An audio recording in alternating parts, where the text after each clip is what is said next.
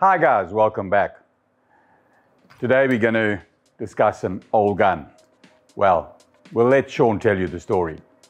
We are rolling.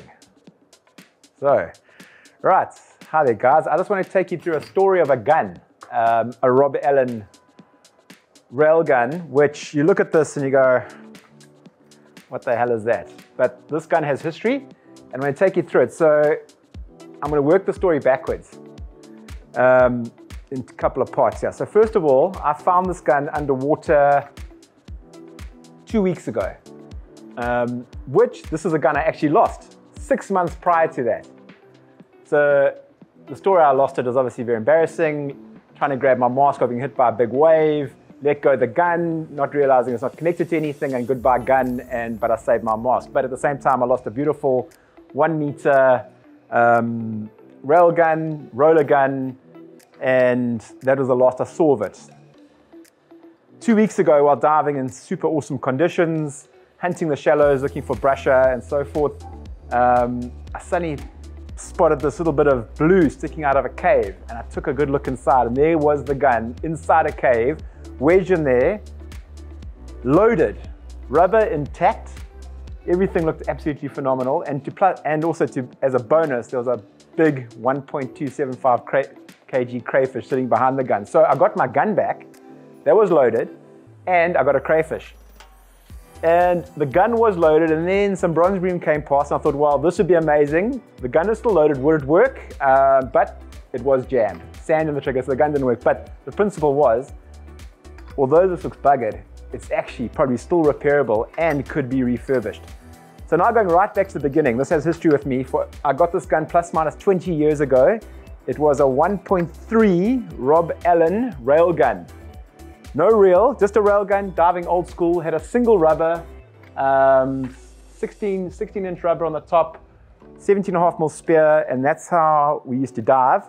And what's so nice about it, it's modular. So as Rob Allen has brought out new guns, new materials, new mechanisms, new triggers, new reels, new muzzles, I've always just upgraded. So I went from my single rubber, 16 mil, on this gun. I got a double muzzle with two 16 mils, and I put that on this gun with the reel. And that week I shot a 25 to 27 kg tuna. As fishermen, I'm always going to say 27 kg, but it was a shore dive on the north coast of KZN, in a place called La Mercy, and I got a tuna that's a memorable fish, and you'll see that picture later. So modularization goes further. So I dived with that gun for many years. Then when I moved to another area, the water was a bit dirtier, and I realized that I need something slightly shorter, but also with power. Also diving around some wrecks and stuff and so forth, I need something a bit more nimble in dirty water. And then the rollers came out. So off went the muzzle, the double muzzle rubber head, and I put a roller head on here. Once again, the guys at Dive Factory did that for me. Popped it on, changed the mechanisms, put a small profile reel on, and this gun has been, I've dived a few nationals with it. It's got a lot of history, shot a lot of really quality fish, anything from daggers, big cooter.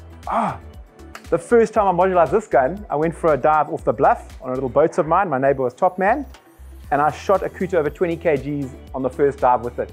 So it's always been a lucky gun for me. So losing it was heartbreaking.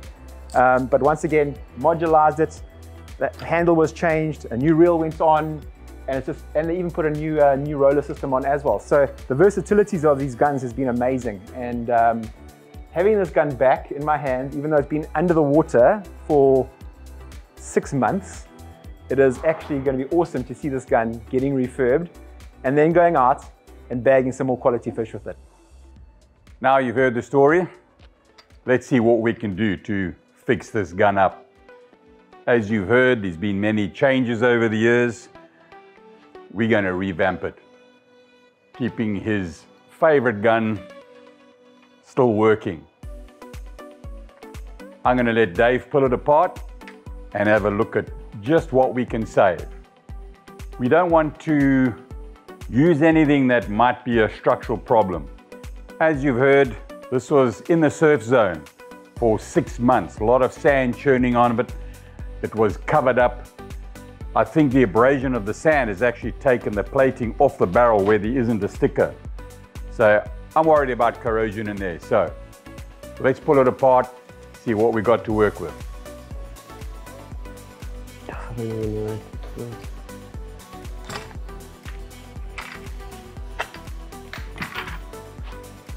Rubbers still look alright. Okay, let's take the spear out. Oh, super jammed up in here. The spear won't even budge. I have to take the mechanism out.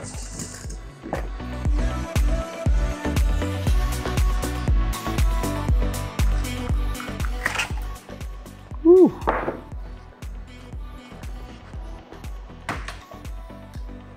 Wow.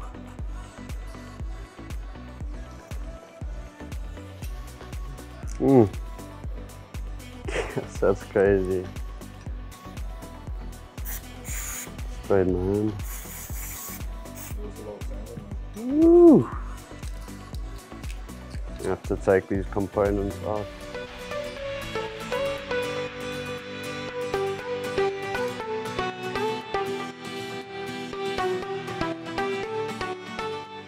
So, Dave, where are you at the moment?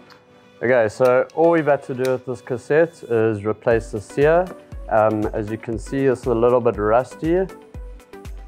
Yeah, although that's stainless, under the water, long-term, low oxygen environment, it's reacted with the spear steel and not looking good.